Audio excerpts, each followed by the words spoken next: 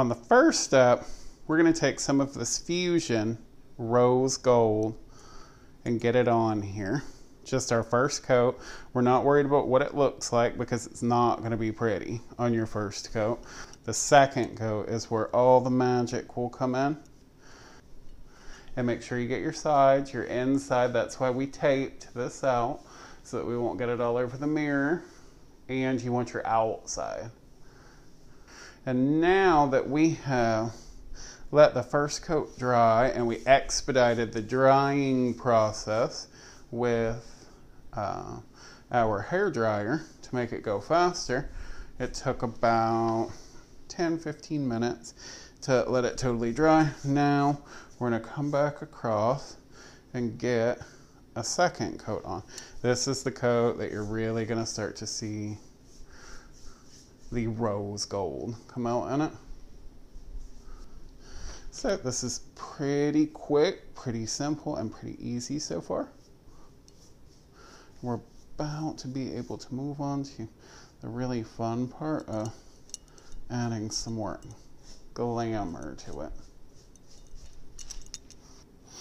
And this part is very important, so I'm going to go over it with you guys. You want to get this painter's tape off while your paint is still wet. You do not want it to dry, so you want to go slow and steady, and you want to pull away from the frame. You don't want to pull back towards it and rip all the paint off. You want to pull away from the frame or the side that you're taking it off of.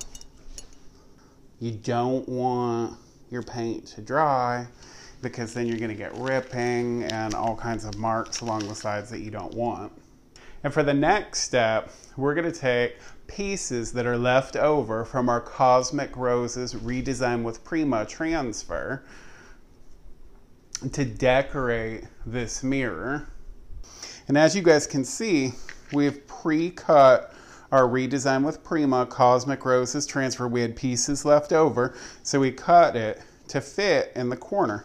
Now remember, before you put a transfer down on a window, piece of glass, or a mirror like this, make sure it's where you want it because it sticks really, really easily. The adhesion is a lot easier than when you're putting it on a painted surface. Okay, we just had a little bit of it that wasn't sticking down. So we've got that, and we didn't want to bore you with all the ugly details of that one. So we've got this one on here, and then I've decided that we're just going to add a little bit of cool writing to it. We'll put it down here, have it slightly go over our flowers.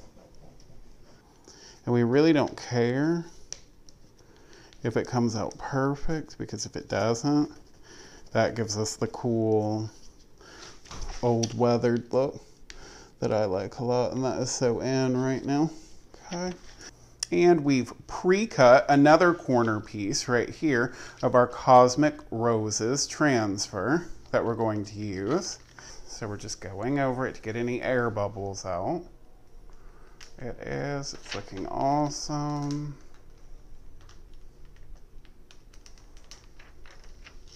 And we've got this corner in which we're gonna add one more piece after we come back and we burnish it. So we're gonna take our shiny side, fold it over a couple times.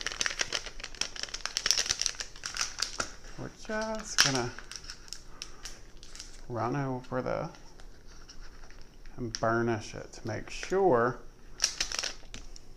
that all the edges are down and we don't have any air bubbles in here, which we don't. That's perfect. I hope y'all have enjoyed this process of taking this $7 Walmart mirror and adding some glitz and glamour to it. I'm Dustin Van Fleet of Dustin Van Fleet Design, and I'll catch you on the flip side.